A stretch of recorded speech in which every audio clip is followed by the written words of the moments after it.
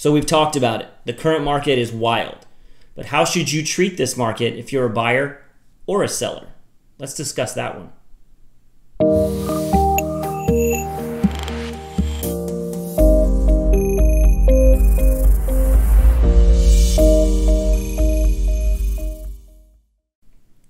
Hey guys, I'm Nicholas Shrouder, one half of the Shrouder Brothers Berkshire Hathaway Results Realty. And in this episode, I want to talk about kind of an ongoing topic we've been discussing, is the Wild West market that our real estate market is currently in right here in Central Florida. If you've watched some of the other ones, we've talked about how to treat it as a buyer, what to do as a seller, kind of. But we're going to kind of put those together here because it does change on a regular basis, and the more and more interaction that we have in that market, we become better equipped to know how to handle it. So we're going to share some of those tips. So let's start on the buying side. You feel that buying is better than renting. Always true. You are aware that you will probably be buying at a little bit higher price right now, but you're still ready to do it because buying is still better than renting. So what do you need to do in hopes of getting your offer accepted? And we did a video on this. We're going to do a couple highlights here. Be flexible, remove contingencies, and be aggressive with your offer. Now, what do I mean by those? So be flexible. Now, does that seller need to move right away? If they do, try and speed up your closing time as much as possible. Does that seller not yet have a house to move into? So if that's the case, maybe you need to do what's known as a leaseback and allow that seller to stay in that home just a little bit longer even after closing, or maybe you extend the closing date out. Just some flexibility there. Remove contingencies.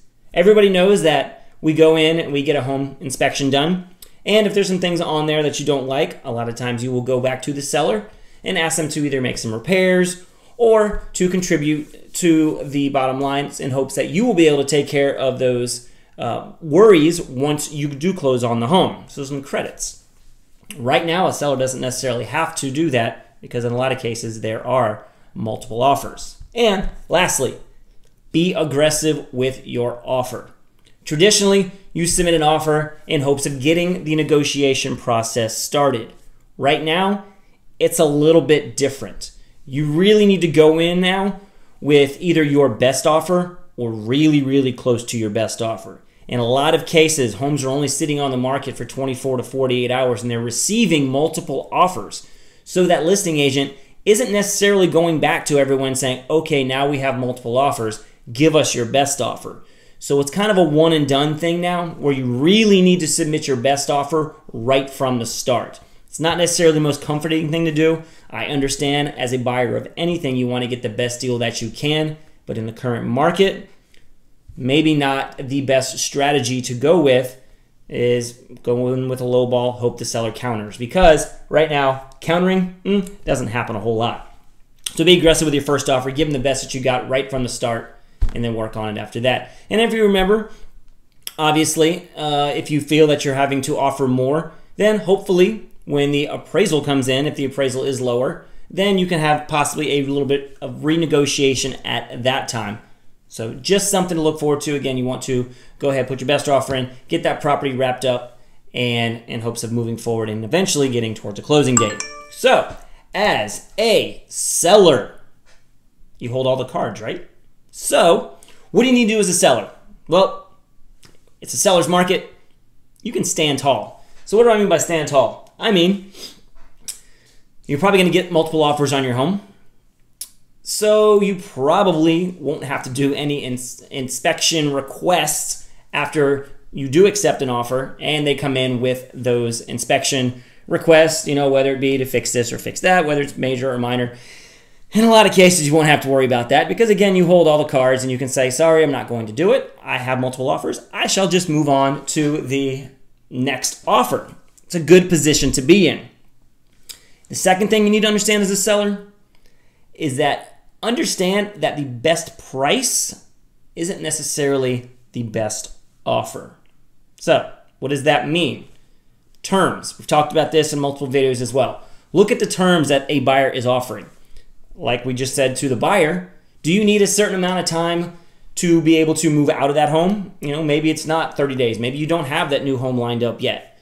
So maybe the extending of the closing date is something that you need. So that's a term that could be more appealing to you. Maybe you do have that home wrapped up and you need to close sooner. So who can close faster? Is it going to save you money by being able to close faster? And that savings of money can be reflected in the purchase price from the buyer to you. So understand that the best price isn't always the best offer. So in a market like right now, seller's market, limited inventory, you do hold the cards, but just be very, very cautious and overlook those, or don't overlook, but look very, very strongly at all offers and understand that all the terms do matter, not always just the price. Just because someone comes in with a crazy high price doesn't mean that the home's going to appraise. You might have to adjust that price later anyway if you continue to work with that person, unless they are willing to pay over the appraised value, which means that someone is physically and literally meaning or wanting to pay more than something is actually worth. It is happening, but it's still not favorable. So if you're going to have to sell your home over what it's actually worth according to the bank's appraisal, know that that person has to come out of their pocket because the bank doesn't lend on that. So just a few tips as a buyer and a seller how to handle the current market. Guys, we do these videos each and every Monday in hopes of informing you about what's going on in the real estate market, helping you live local, live flow life, just keep you informed, let you know what's going on. So if we can ever help you, please reach out to us. Our website is available by going to liveflowlife.com. If you enjoy the videos, we appreciate it if you like, subscribe, comment, click the notification bell, whatever format you're on, we appreciate it. Our videos are all on YouTube. You can get there by going to liveflowlifevideos.com. It'll take you right to our YouTube page.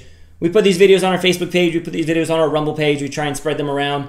And again, so if you just show some love, we greatly appreciate it. Live Flow Life, once again, is where you'll find us. If you have any questions, please feel free to reach out. Happy selling, happy buying. If we can ever help you, reach out. Have a great day. We'll talk to you soon.